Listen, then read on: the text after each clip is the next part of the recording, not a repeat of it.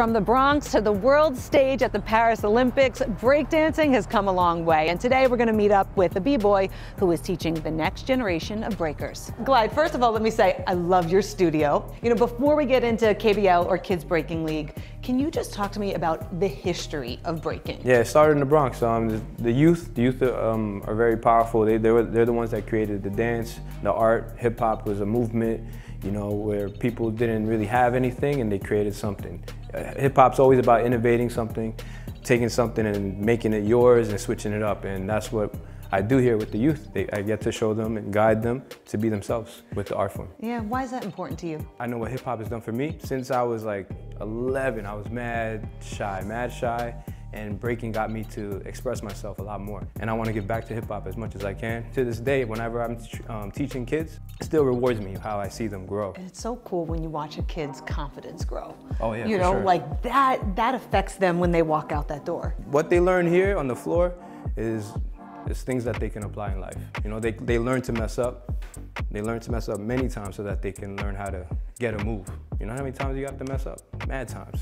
All right, so let's talk about some PBS Kids in Alma's way. Yeah. So we have breakdancing featured in an episode. It's an amazing piece. We got to show the kids having a class and then just, you know, bugging out, doing what they usually do. So it's amazing that we're a part of that. So yeah. You know, and we talk about representation a lot lately, but to see the representation in a show like that, but for kids, you know, like I'm noticing a connection that it seems like everything is for this next generation. Yeah, I mean, she's a young lady, she's from the Bronx, and she's representing, you know, and we have young ladies in our class, as you can see, and a lot, like at least half of the kids are. I love that. Okay, so talk to me about the studio. What types of classes do you offer? Is it just for kids? Is there anything for old people?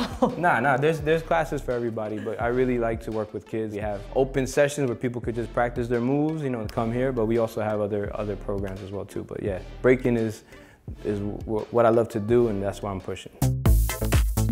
So we're gonna go right foot, kick, down, step. 3, then 4, 5, then 6, and we're gonna turn 5, 6, turn here. Don't hate me, we're gonna go like this. Jump, down, bow. You want me to get back up? What do you think about this guy? He has some great moves. He'll like break things down to make it easier for you to understand. He's a very great teacher. Yeah, you look like him. Because I'm his daughter. Oh, okay, that makes sense. that makes sense. First, when I started, I was like shy here, like I didn't really know what I was doing. But now when I'm at Glyde, I can break out of my shell and I'm creative and stuff like that. Do you guys think I could keep up with you? No. No?